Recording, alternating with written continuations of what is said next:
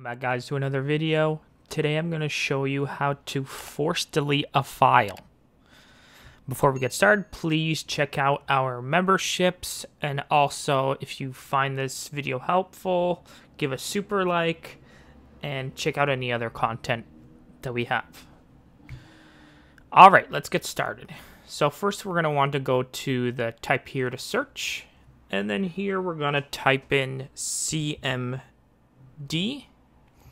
And before we hit enter, we're going to go to the side here and click on run as administrator. And then from here, we're going to go to typing in RD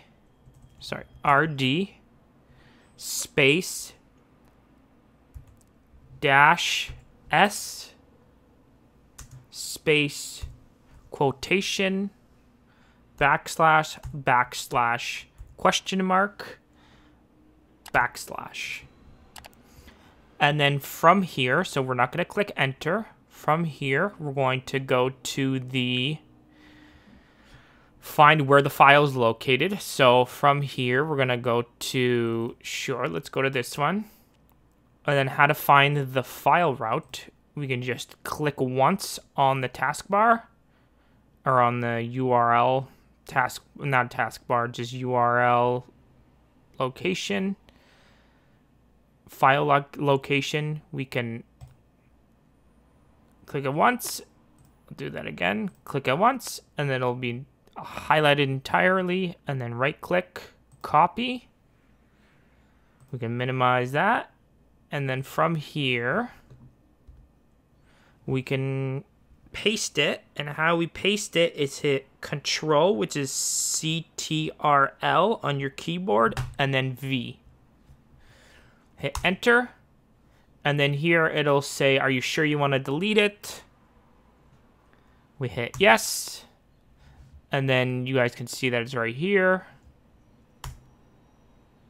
And then now it's deleted and in the recycling bin if you need to recover it, or if you decided to change your mind and you want to grab it again and you want to restore it. And that's basically it. So I would basically just create a new folder. So I would right click on your desktop, hit new, and then folder. And then here I would just put in the file itself that you can't delete. And then I would just open it, just like how I mentioned, copy, click that once, copy it, and then Control V, and then hit enter, and then say Y for yes to delete. And then it'll go to your recycling bin. And that's basically it. Thanks, guys, for watching. I'm How To Tech Tips. Keep teching on.